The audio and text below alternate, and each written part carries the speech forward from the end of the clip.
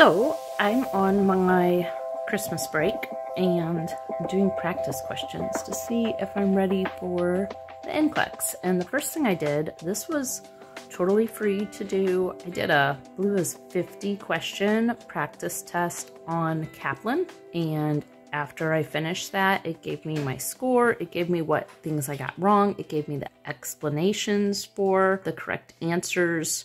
Really good, totally free practice test. Kaplan recommended that you should get, I believe, at least a 65% on that to like go in confidently. And I got a 54%. So not as good as I think I should have to go in confidently. It doesn't mean I wouldn't pass.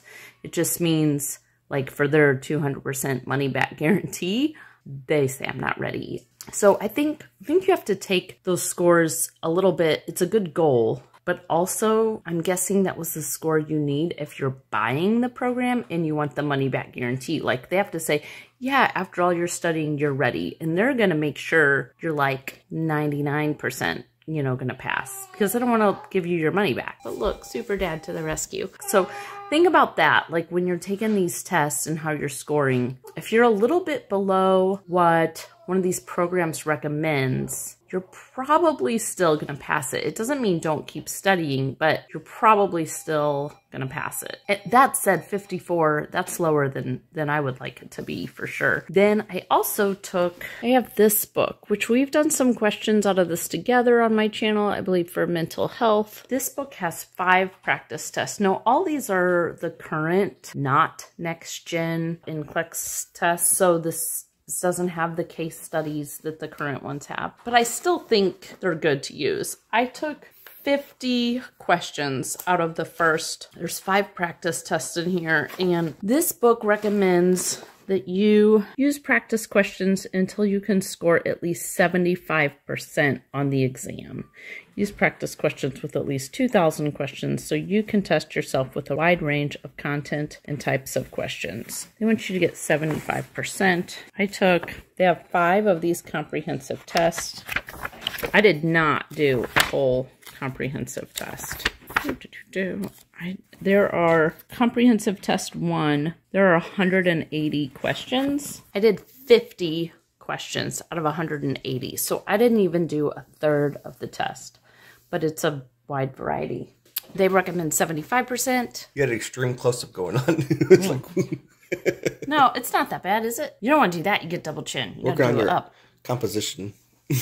Oh, what I got? Bad part. I don't know. Okay, better camera angle. They recommend 75% on Lippincot's practice tests. And like I said, it only took less than a third of test 1, but I looked at my percentage and I got 70%. So close, but not what they recommend. So obviously I need to still keep practicing. I'm 75% of the way through nursing school though. So I haven't finished nursing school. So yeah, my scores should keep going up, but I'm not ready yet. But yeah, I'm going to use the break to take practice tests. I think it's a good way to study. It's also a fun way to study, and I'm doing what's fun. And I like seeing the scores and seeing if I can get them higher. Also, I put this out there too because I think people think that, we've been taking all these exams for classes and you need at least a 78 to pass. And I've been doing pretty good on most of my exams. But exams for school are different than these practice NCLEX tests. It's a totally different ballgame. You should not be expecting to get 80, 90% on these practice NCLEX tests. If you are, you can probably stop practicing. Go take the NCLEX. Get through with school if you need to, and then go take the NCLEX. You don't need to buy any study materials.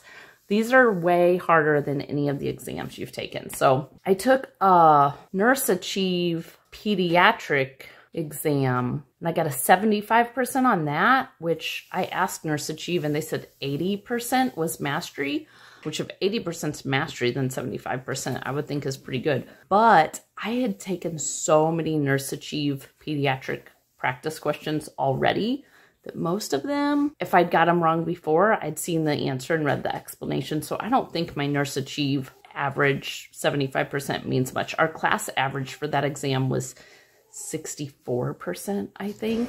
So I did do better than the class average. But again, like I saw a lot of those questions already because I I practiced a lot with Nurse Achieve. It's kind of like if you retook the same test twice, of course you're going to get a higher score, but that score maybe isn't indicative of how well you would do. Yeah, lots of these tests, lots of practice tests. It seems like you're not looking for, you know, a B or A percentage though on these. In every brand, the percent you need is going to vary. So yeah, what kind of practice tests are you taking to get ready for the NCLEX? What kind of scores, percentage scores are you hoping to see on your practice tests to feel confident? Let people know in the comments and we can all share advice. Or if you took the NCLEX and passed, what practice things did you use and what percentages were you getting on them? Help people out. Let us know.